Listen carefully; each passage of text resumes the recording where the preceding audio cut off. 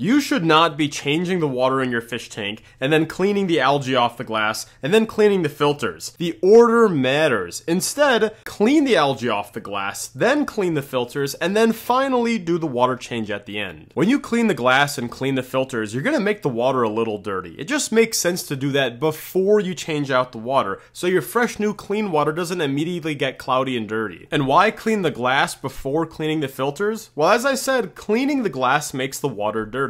And what do filters do? Well, they remove particulates from the water. If you're going to clean the filters and then immediately go and start scrubbing away at all the algae in your tank, you're going to immediately get sediment and stuff right back into those filters. Now, it won't be much, but again, it just makes sense to clean the glass first, let some of that get to the filters, and then clean the filters, and then finally, your very last thing is change out that water, now that you've done all the dirty work. Now, this isn't super important, but it just makes sense to do it. You're gonna do it anyway. Let's do it.